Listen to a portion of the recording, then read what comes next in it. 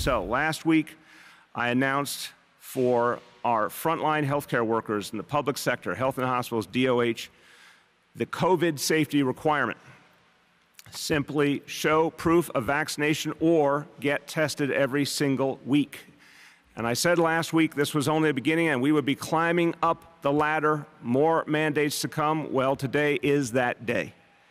On September 13th, the entire city workforce will be mandated under the COVID safety mandate to either get vaccinated, which is far preferable, or get tested once a week. This is about our recovery. This is about what we need to do to bring back New York City. This is about keeping people safe. This is about making sure our families get through COVID okay. This is about bringing back jobs, you name it. In September, everything's going to come together. September is the pivot point of the recovery. September is when many employers are bringing back a lot of their employees. September is when school starts full strength. September is when people come back from the summer. September is when it will all happen. This means everybody. This means obviously everyone who works in our schools, our educators and staff. It means the NYPD, the FDNY. It means all city agencies. It means people who work in offices and people who work on the front line. Everyone.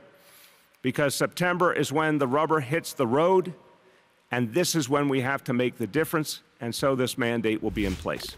We're also going to reinforce for all city government workers, starting on Monday, reinforcing very clearly, if you are unvaccinated and you are a city employee, beginning on Monday, you must either wear a mask indoors at your work site at all times, or if you would prefer not to, you have to immediately go get vaccinated.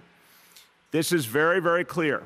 We will have to, unfortunately, be very tough if a city government employee does not wear a mask indoors and they are unvaccinated. There unfortunately will have to be consequences because we have to take seriously. If someone's unvaccinated, unfortunately, they pose a threat to themselves, but they also have a greater chance of spreading the disease.